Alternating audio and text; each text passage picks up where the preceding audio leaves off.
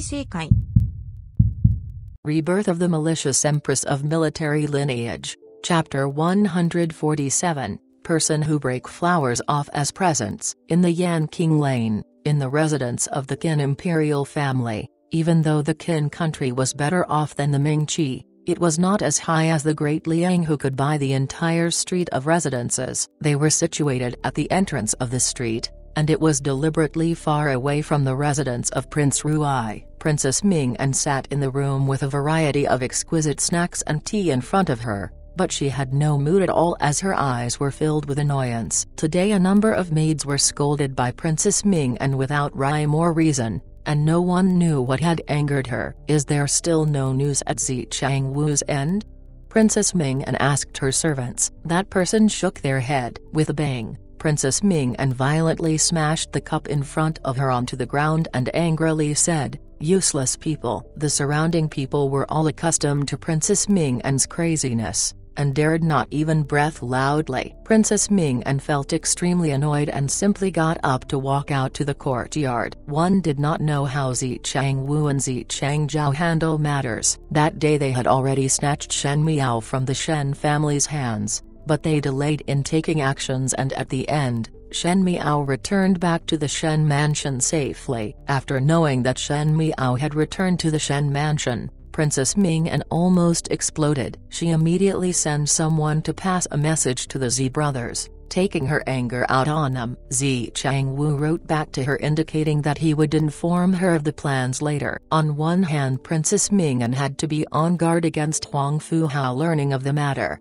and on the other hand, because she was on confinement, her heart was frustrated and could only wait in the residence for Zichang Wu's news. At the end, this wait became a number of days and she finally could not hold back and became angry. She planned to have the Zi brothers bear the consequences. There was no one in this world that could live without doing the task that she assigned. Just as she wanted to call someone to look for the Zi brothers, she saw a servant running over at the other end. Seeing that there was no one around, she then secretly handed a letter over to Princess Ming. "Your Highness, this is sent from the second young master of the Zi family." Princess Ming was stunned, as she did not understand why Zichang Wu would dare to take the initiative to send a letter over. She quickly opened it up to read, and after reading it, the frustration on her face disappeared. She then tore the letter up into small pieces before speaking to the palace maid happily. "Go and choose a bright and beautiful outfit for Ben Gong,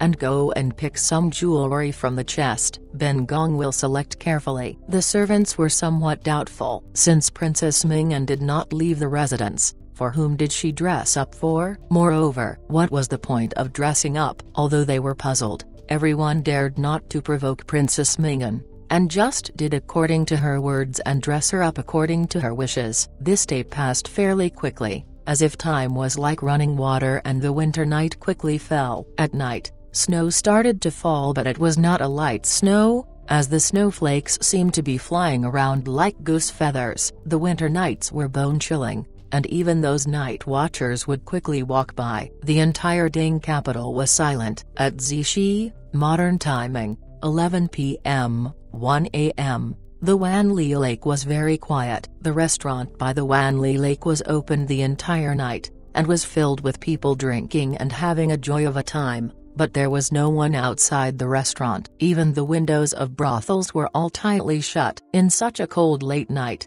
the wind was like knives when blown onto people's faces. Ladies were afraid of the wind outside, and also it would freeze all fine wine, wasting it. In the middle of the Wanli Lake, those few pleasure boats had stopped operating. Since it was winter, the surface of the lake froze, thus it was not possible for them to move. The pleasure boats were frozen in the middle of the water, making the scene exceptionally depressing. But today there was someone on the pleasure boat that was frozen in the middle of the lake. Zichang Wu sat in the pleasure boat and rubbed his hands restlessly. Perhaps he had a guilty conscience of a thief. Perhaps it was because Zichang Zhao had mentioned that Shinzin's people were still secretly searching, and it had made him somewhat anxious that he did not even bring along a hand warmer, and dared not light a fire to warm up. He had worn quite heavily, but it was very cold by the water, and in addition, there has not been a fire in this pleasure boat for days, thus the cold was bone-chilling. When Zichangwu looked out of the pleasure boat,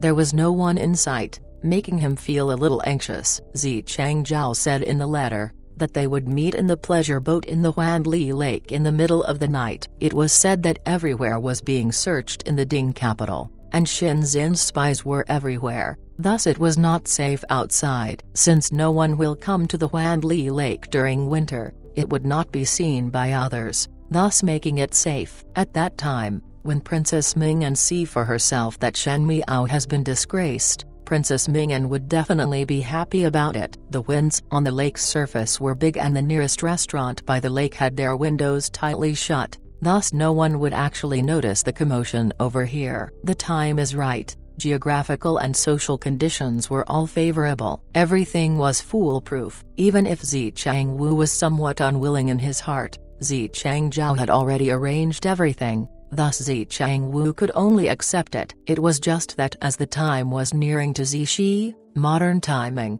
11 p.m., 1 a.m., and there was no one coming, thus he became anxious. Just as he was thinking about it, there were some slight movements outside. Zichangwu's heart was surprised and he opened the window somewhat delightedly. Indeed, he saw a figure approaching from afar, and the figure was carrying another person. Zichangwu thought that it was definitely Zichangzhao carrying Shen Miao, and sighed in relief as he headed to the bow of the boat to welcome. As that person walked nearer, Zichangwu realized that something was not right. Zichangzhao was not as tall as this person, and the stature was not like him. There was some uneasiness in his heart. Just as he wanted to retreat, the other party lit a torch and a familiar voice rang. Zichangwu, what are you up to? Zichangwu looked over stunned, and saw that the oncoming person was a guard, carrying what looked like Princess Ming'an. Princess Ming'an was extremely displeased. In the letter that Zichangwu gave her, it said to meet at the Wanli Lake late at night at Zixi, modern timing, 11 p.m., 1 a.m. The Qian country had favorable climate throughout all the year like spring, so she was not used to the cold during the Mingqi's winter. Thus she was so cold that she kept sneezing. Fearing that Huang Fuhao would discover, Princess Ming'an could only bring along her own secret guards and left quietly. Against expectations, Zichangwu chose to meet in a pleasure boat, and only let one guard to carry her over and keep the rest outside. Princess Ming'an was already extremely delicate, and if it was not because of being able to personally see a good show of Shen Miao who then would neither live or die, she would not have forced herself out. Seeing Zichangwu, her stomach full of anger started bubbling up. Zichangwu said, "Why is your Princess Highness here?" "Zichangwu, have you gone crazy?"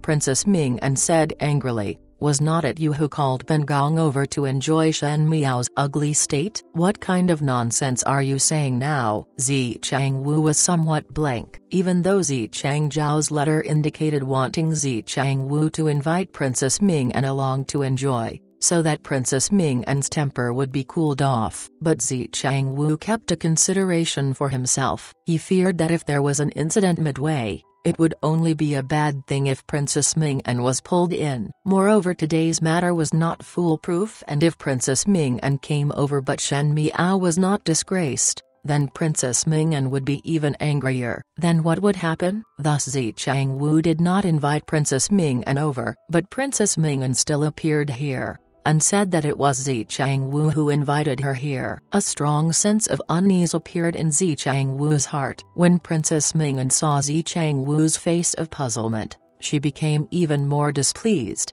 "Zichangwu, are you playing with Bengong? This official do not dare."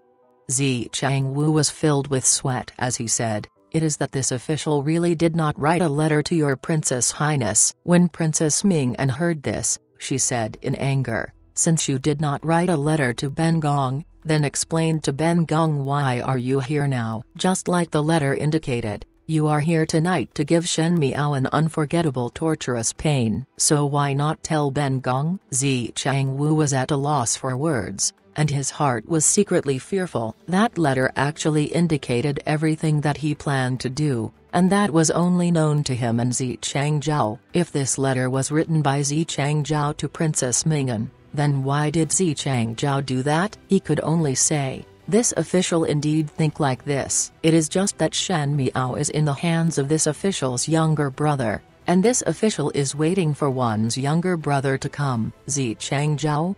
Princess Ming and frowned. You brothers are not together? Zichangwu dared not mention the fact that Zichangzhao was missing for a number of days and could only vaguely said, for fear of suspicion, third younger brother and this official act separately. Princess Ming and was not suspicious and asked after some thought, you are saying that Shen Miao returning to the Shen mansion was a trap that Shen Xin and Princess Rongxin planned together? Is this real? Zichangwu's heart jumped. That is correct.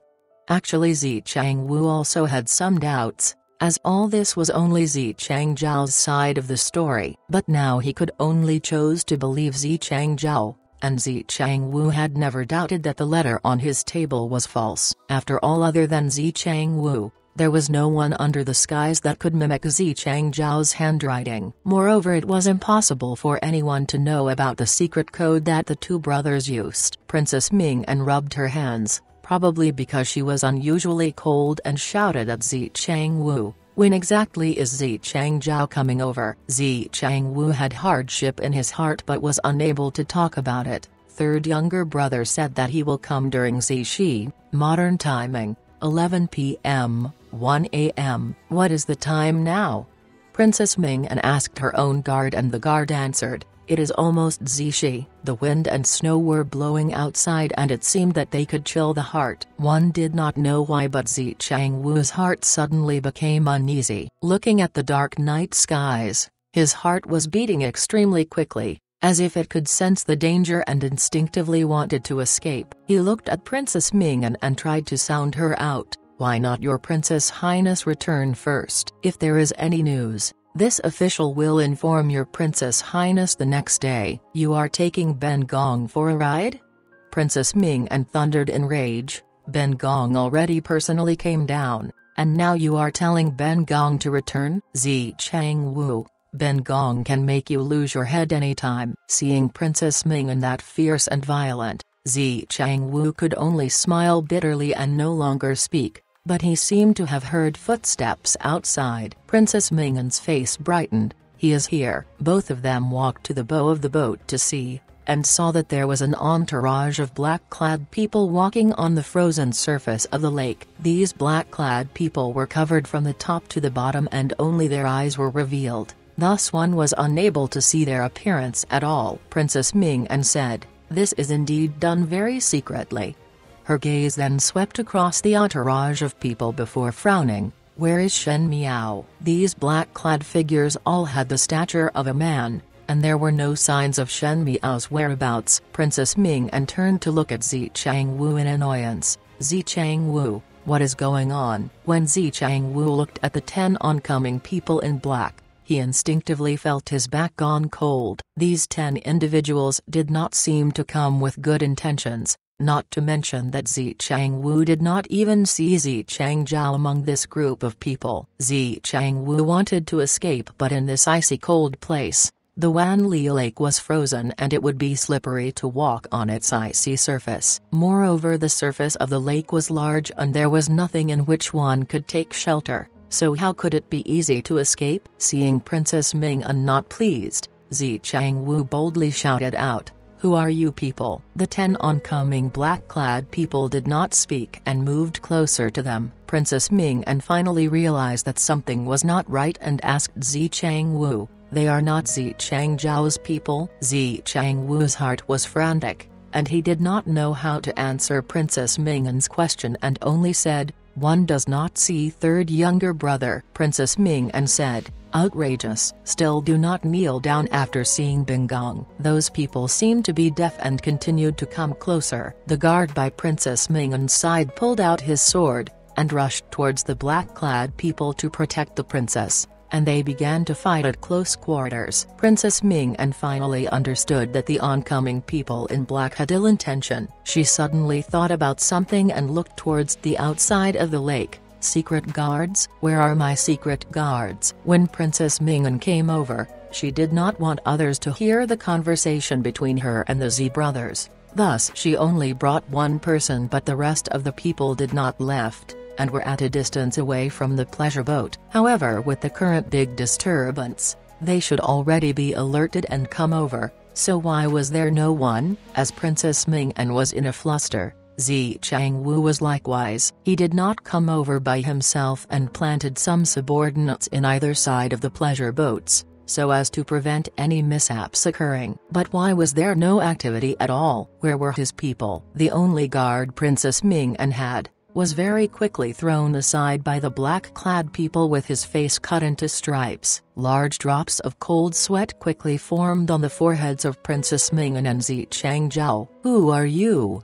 Princess Ming-an suppressed the fear in her heart. "Bengong is the princess of the Great Qian. If you leave now, Bengong will overlook this misdeed, else in the future do not blame older crown prince brother for chastising." Zi Changwu did not know to be afraid, or to scold Princess Ming-an for being a stupid fool for even identifying herself out. However, thinking about it, it was obviously a trap today, and one fear that the other party was already aware of Princess Ming-an's identity, but one still did not know about the whereabouts of Princess Ming-an's letter. But what could they do about it? Zi Changwu knew that one could not call for help here, not mentioning if others were to hear it, even if others discovered them. He was an official of the Mingqi, and to be with the princess of the Qian country in the middle of the night at the Wanli Lake, no matter how many mouths he had, it could not be clarified. With no room to advance or retreat, Zi Changwu unexpectedly calmed down. He looked at the other party and sneered. "The offense of conspiring to harm a princess of a country is not light. If your distinguished selves does not fear death, then by all means try. Have a taste of being chased to the four corners of the earth, and be like stray dog that live each day in fear." With Zi Changwu's words, Princess Ming-an's heart was slightly comforted. Although she was also afraid, but with the background of being a princess of a country, other people would not dare to do anything to her. "Correct. This Bengong's identity, it is not what you people can touch. Today if you all dare to touch Bengong, in the future the Qin country's imperial family will definitely grind your bones to dust." "Really?" Suddenly a male voice rang out from among the people clad in black. That voice was low and a bit husky, but it was like a warm wine in the cold winter, making others feel good when hearing it. Princess Ming-an and Zi Changzhou looked over and saw that among the black-clad people, there was one person who came forward. Because they were all clad in black, one was unable to see them clearly. Currently one felt that this black-clad person was somewhat different from the others. Under the weak light, that person's stature was significantly taller, that even when wearing the same clothing as the rest, it could not hide his noble air, as if this could be discerned with a glance. "Who are you?" Princess Ming-an said furiously. "Do not you know who Bengong is?" "Bengong is the princess of the Great Qian. With Bengong's order, one can make all of you lose your heads." Hearing this, that person in black paused but started to chuckle. Even if one was unable to see the other party's face due to the cloth covering, his laughter was obviously joyful. However, Zi Changwu and Princess Ming-an could hear the ridicule and mockery through the cloth. Princess Ming-an's face flushed red, as she had never been that insignificant before. However, there were some doubts in her heart, as she felt that this person's voice was familiar and seemed to have heard it somewhere before. However, one was unable to remember where had one heard it from. She asked, "What are you laughing at?" "Laughing at you overestimating your capabilities. You." Princess Ming-an was furious. "Just a princess of the Qian country, what significance is this?" That person's voice was good to listen, but the words were vile, as usual, a heap of white bones when dead. "Audacious." Princess Ming-an shouted out. "This prince is audacious. What can you do?" The person said without a rush. "This prince?" Princess Ming-an was startled, but in a flash she suddenly thought of another person. That person's voice was as mesmerizing as this. She looked over and was unable to see the person's face due to the cloth, but the pair of eyes that was exposed was as intoxicating as peach blossom wine. It was as if there was a sentimental smile in the eyes, but when one seriously looked at them, they were filled with indifference. "You are His Highness Prince Ruai." Princess Ming cried out involuntarily. His Highness Prince Ruai. Zi Changwu looked swiftly at the black-clad man. He also felt that the black-clad person was familiar, as if one had seen him somewhere before, but he had never thought that it was His Highness Prince Ruai of the Great Liang. The black-clad person did not admit nor deny, but there was some sense of acquiescence when looking at them. Zi Changwu hesitated for a bit before asking, "For what reason does Your Highness Prince Ruai come here for?" Even if Zi Changwu cracked his brains thinking, he was not able to think why Prince Ruai would appear here. One knew that there was no relations between him and Prince Ruai, and there also seemed to be no contact between him and Princess Ming either. So why would he appear here, and to do what? After Princess Ming recognized that the person in front was Prince Ruai, the fears that she felt disappeared, and in a flash her voice was filled with tenderness as she said softly, "For Your Highness Prince Ruai to come here at such a late night, what is it for?" Zi Changwu felt that Princess Ming was really stupid. Since the other party had already killed all the guards that both of them brought, it was apparent that he was not here to rekindle about the past. Moreover, this Prince Ruai gave the feeling of danger to others. This made Zi Changwu's heart tremble. Prince Ruai ignored Princess Ming and instead looked at Zi Changwu. "You seem to have something to ask this prince?" Zi Changwu forced a smile. "One dared to ask Your Highness, if one had seen my third younger brother." That letter had Zi Changzhao's handwriting, but the person who came was Prince Ruai. Could it be that Zi Changzhao fell into Prince Ruai's hands? What conflicts did Zi Changzhao had with Prince Ruai? The black-clad man laughed. "Seen before." Zi Changwu's eyes widened. "He was killed by me." As soon as the words were spoken, Princess Ming and Zi Changwu were simultaneously startled, and could not help but shudder. After a long pause, Zi Changwu then asked, "Why did Your Highness Prince Ruai kill my third younger brother?" "He messed with people that he should not mess with." Messed with people that he should not mess with. Zi Changwu's heart was in doubt. Could it be Shen Miao? The only person Zi Changzhao offended would be Shen Miao. But why did Prince Ruai stick out for Shen Miao? Is there some secret relationship that was going on with Prince Ruai and the Shen family? Zi Changwu felt like he had stumbled onto a earth-shattering secret iceberg, but because he was unable to see the overall picture, he was totally confused with it. "For Your Highness Prince Ruai to come, one do not know what would be the matter?"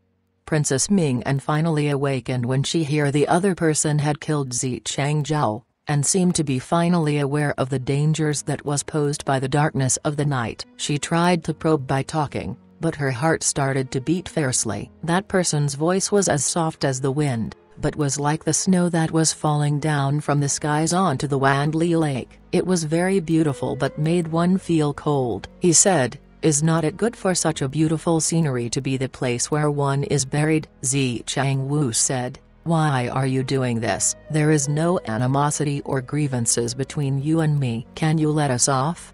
He obviously knew that the other party had murderous intent, but he had no way out. Zi Changwu finally was unable to hold back the fear in his heart and cried out, "No animosity or grievances?" The other party seemed to have heard a joke. "You are a bit too forgetful." Zi Changwu felt that these words were somewhat familiar, and immediately following that, he saw the black-clad person slowly pulling off the cloth covering his face. Even the extremely faint and weak light was unable to conceal the brilliance from this person. The long eyebrows, straight nose and thin lips were per usual, and the pair of peach blossom eyes was looking overfilled with ridicule. It was clearly a gentle smile but had a touch of contempt. That was the biggest nightmare of Zi Changwu's life. Zi Jingxing. Princess Ming was indulging herself in that charming look, and was thinking that Prince Ruai's face was indeed as astonishing as the rumors said, but was interrupted by Zi Changzhao's cries. Zi Jingxing, was not that the Zi family's son of the residence of the Marquis of Linan, that died 2 years ago in the battlefield, and also the one that made one sigh in admiration? It is tough for you to still remember me. Zi Jingxing smiled gently. That originally handsome smile now looked exceptionally scary in Zi Changwu's eyes. He turned around and wanted to flee. This was the instinct that was brought out from his bones, just like a subconscious reaction of a prey to danger. One's brain would not comprehend if it was possible or not. His body was held down by others with his mouth stuffed and his entire body unmovable. Princess Ming'an also had the same fate as him. The pleasure boat was floating in the middle of the Wanli Lake, deep in the middle of the night at Zixi, modern timing, 11 p.m., 1 a.m. There was not a single person on the streets. Even the restaurant that was lit far in the distance was drowned in its dance and music, that even the sound here would be like a stone falling into a pond, whose splashes would not be heard as it slowly sank down. Zi Changwu and Princess Ming'an were held down by the black-clad people, and could only watch as the person in charge walked out of the pleasure boat. Even on the icy surface, he walked with an overflowing grace, and his voice was as cold as the snow falling onto the Wanli Lake, chilling one's heart. The game has ended. Shen Miao woke up in the middle of a dream. One did not know why, but tonight's sleep was rather tedious. Thus at this moment one just simply woke up. There was not a trace of movement outside, as if the night was sleeping deeply. She rubbed her forehead and felt some pain in her mind, but she was unable to sleep no matter what. The brazier in the room was boiling hot and she felt stuffiness in her chest. After thinking about it, she took a cloak nearby and casually wore it before opening the window, wanting to get rid of the stuffiness in her heart. When the windows were opened, the shadow of the big tree in front was whirling. It was still snowing outside and large pieces of snow were falling down, and some were blown into the room. Shen Miao stretched one of her hand out to watch the snowflake slowly melt in her palm. One did not know why, but there was some sense of loneliness. In such a night to not be able to sleep and watch the snow alone with a cloak, it was somewhat fake. But her mind could not help but think about some matters in her past lifetime. For instance, Wan Yu and Fu Ming, and all the pain from those old wounds that were concealed in her heart started to resurface. A little flower fluttered down from the skies and fell onto Shen Miao's palm. Shen Miao was startled, and used the lantern that was hanging on the tree to look carefully at it. It was not a snowflake but a crimson begonia. How would there be begonia in this season? This tree did not grow begonia too? Shen Miao unconsciously looked up and saw that in the shadows of the tree, there was a person who was lying with his hands behind one's head, like a contented youth. Seeing her looking over, that person lowered his head slightly and looked at Shen Miao from top to bottom. His brows were handsome as he laughed frivolously. "Why are you dazed?" Shen Miao said. "What are you doing here?" Without any rhyme or reason, Zi Jingxing just ran over to others' courtyard and sleep on the chairs. This Prince Ruai of the Great Liang's habits were really too queer. Cannot sleep.